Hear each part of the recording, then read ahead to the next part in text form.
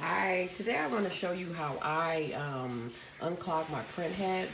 After not printing for about a month, came back every time I did about 100 nozzle checks, print head cleanings. I did about 100 of those.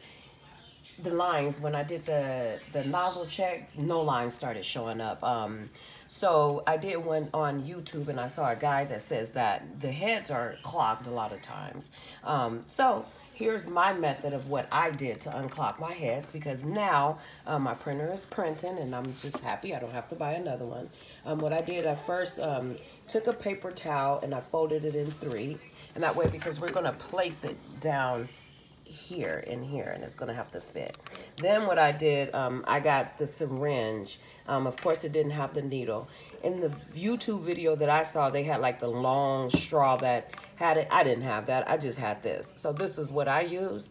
I put half alcohol and half water in a cup, and then what I did is filled it up to about 2 milliliters there.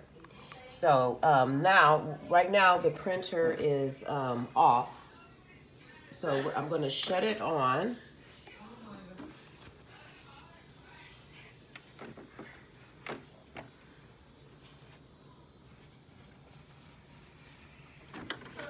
You know, when it comes on, it's going to do this whole little thing.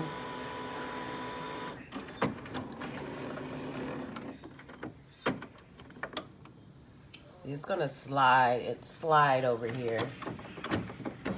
And then what we want to do is stop it. It's going to give you a jerk, so you better watch it. Ugh. So we want to stop it right there. Okay? And then what I did is just place the paper towel right here. But what I'm going to do is make sure the paper towel is here.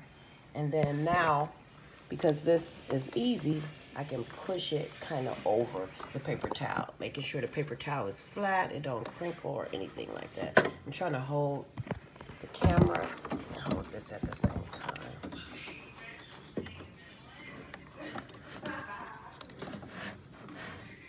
Okay, so as you see, I was able to push that over the paper towel.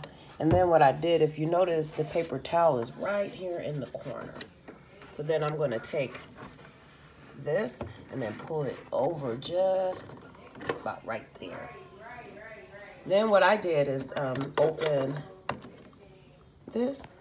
What I first did, what I learned to if you feel like there's air or anything in these vent holes, what I first did is I stuck this in here, and then I went ahead and pulled it up.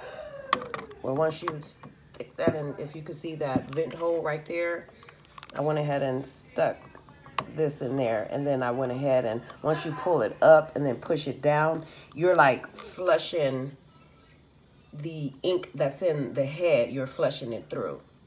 Okay, so from there, that still didn't work. So what I end up doing is I took out all of my cartridges. Right now, guys, I'm only going to take out one. I don't want to take them all out, but every time you take each one of them out, for each color, it has this little nozzle thing here, if you guys can see it. And what it is under the cartridge. So if you see that there. So what I did from there with the alcohol, that was a little too, and make sure that your paper towel is under there. I went ahead and just stuck my syringe and I just pushed down.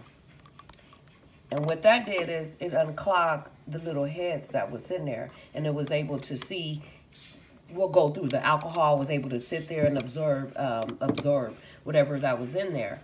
I let it sit overnight after I did each one of them like this. I did the syringe with the two, and I did it about twice, and then I let it sit. The next day I did go and I did a print head cleaning. The lines started to show. I was so excited.